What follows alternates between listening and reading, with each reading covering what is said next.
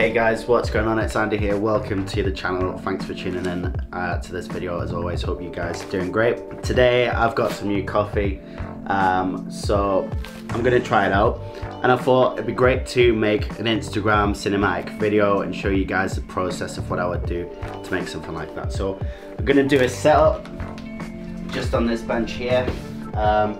Obviously I'm going to bring the coffee machine that we've got in from the kitchen up here because it's more light coming in. So first of all, I've got a matte black base that I'm just going to stick down on top of the table here. There we go. And then I'm going to pick up the coffee machine. So just going to set the coffee machine down here. Make sure it's got some light. I need to sort that plug out. Bring that up to about there. That's cool. So what I like to do is have like stuff in the background as well. So you'll always see from my Instagram images that there's always some sort of plant in the background, which I'll probably have there blurred slightly.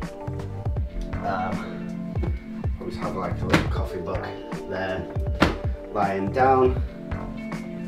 And then some, oh sugar fuck.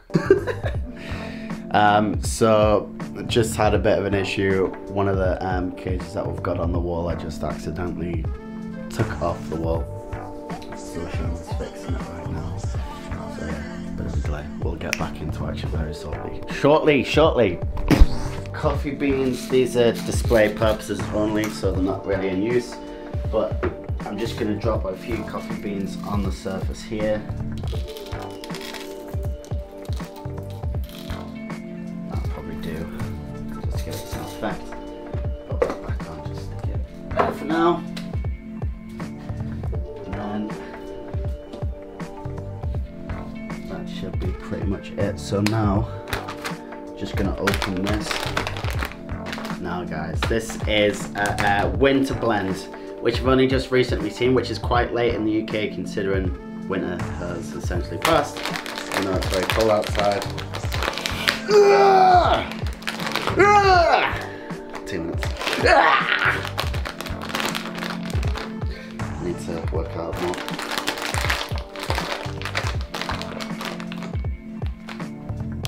Channing, you fancy opening this for us?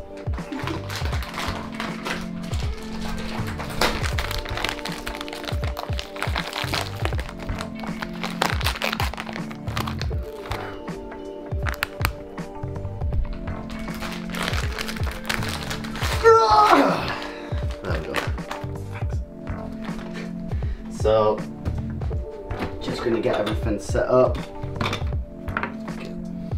Oh wow, that smells pretty good. This is just the one, so get that nicely in there.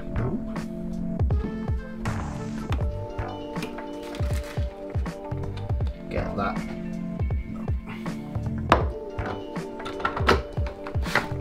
Sugar. Move that out the way. Get the glass in there. Make sure that's under. And now guys, it's time to crack on with the B-roll. So I'm gonna get the camera off Shana, get that all recorded, then we'll put it in Premiere Pro and see what it looks like.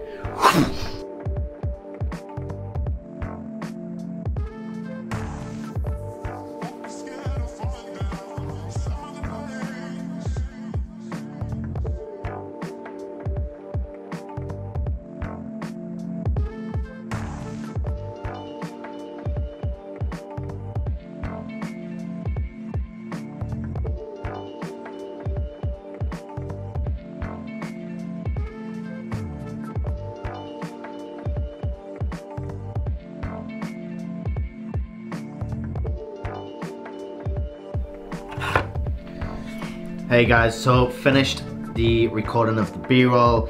It's time to try some coffee. It's not bad. I've had better, but it's okay. It's coffee. I'm happy. So it's time to edit the footage in Premiere Pro.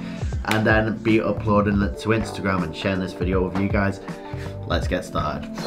Okay guys, so I'm currently in Premiere Pro and I've put all my B-roll footage into the project panel.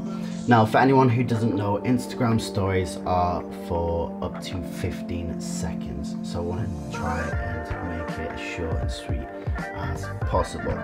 So the first thing I'm going to do is make sure my sequence is set to full vertical video, which is 1080 by 1920.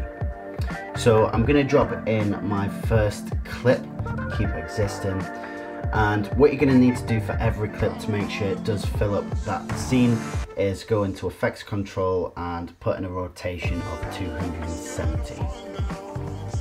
There you go. So that fills the full scene. So you're going to have to do that with every single clip.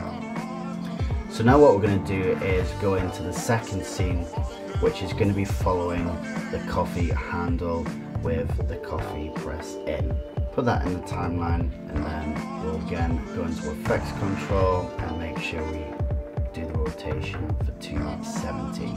And then we're going to find the third clip, which is the glass going onto the coffee machine just underneath the espresso press. Change the rotation as always, fill the scene, and then we've got another scene which is where the camera rotates in while the coffee's pouring.